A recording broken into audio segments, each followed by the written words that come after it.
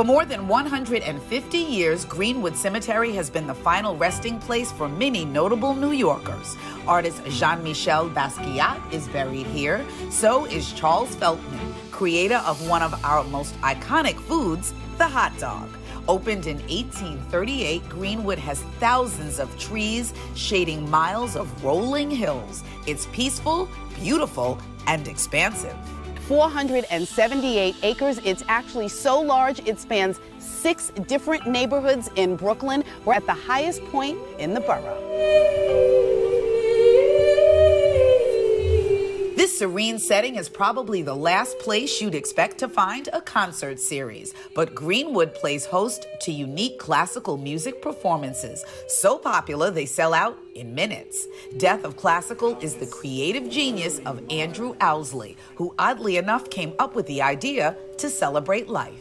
People often ask me why we do these shows, and it's not because I have some morbid obsession with death and the macabre. It's really because when you're in spaces like this, you can't help but think about the shortness and the preciousness of life. Catacomb concerts may seem strange, but they're an idea that's clearly caught on. So what exactly is a catacomb? It's a subterranean space where bodies can be buried, and families are buried in vaults or tombs where the entire family is interred. A catacomb was a more affordable way to not be buried in the ground, which was a very real concern in those days because people would often be buried alive. So people would buy catacombs so that they could kick their way out if they in fact had not passed away. So in this kind of a scenario, all these people would have been related? Yes. Okay. Family plots. And literally each of these is a person? Yeah. And there is something that seems like it's a little scary about a catacomb, but once I'm in it, I'm not feeling that way. No, it's a beautiful space. Yeah, it's I feel a space okay. of peace and beauty. This catacomb welcomes a variety of artists. There are quartets, violinists, and singers with hauntingly beautiful voices like Daisy Press.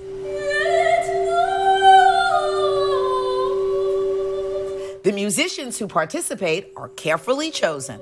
You're in incredibly close proximity to the audiences, both physically and sort of emotionally, the connection you have with them. So it requires musicians who are open to that kind of work. Each concert starts with sunset cocktails before a quiet and contemplative stroll through Greenwood's historic winding pathways. The walk ends at the door to the catacombs, dramatically lit and bathed in red light. Catacombs are relics from a bygone era. It seems the more we learned about death, the more obsolete they became. Gabrielle Gatto is Greenwood's coordinator of public programs. There are 30 vaults in our catacombs, and each one has a different font bearing their name or a different setup in their room. And I think that also speaks to the individuality that happens in memorialization and death, but also coming together in this communal unified space. And while it's common to find flowers by a tombstone, it's rare to see them placed inside a catacomb. The flowers, if I may be so bold to say, is really the attendees of our concerts that we have in here. They're the ones that adorn the hallways and pay tribute and visit to all that are entombed here. So the next time you pass by Greenwood Cemetery, think of it as more than just a burial ground. It's also a place where Death of Classical is alive and well. Crystal Young, Fox 5 News.